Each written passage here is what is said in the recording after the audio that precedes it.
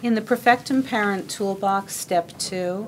I found that that really helped me with understanding my daughter's profile. And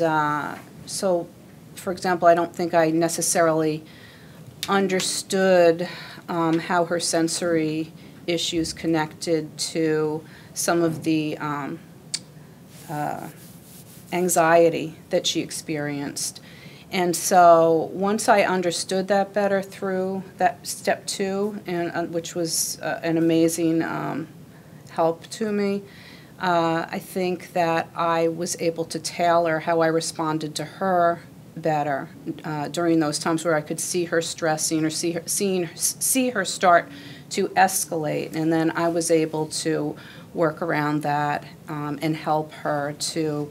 become more regulated and calm, and then we could sort of work through things together. But I think maybe the biggest thing that happened from that was being able to stop her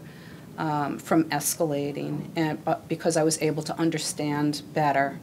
what the triggers were as a result of her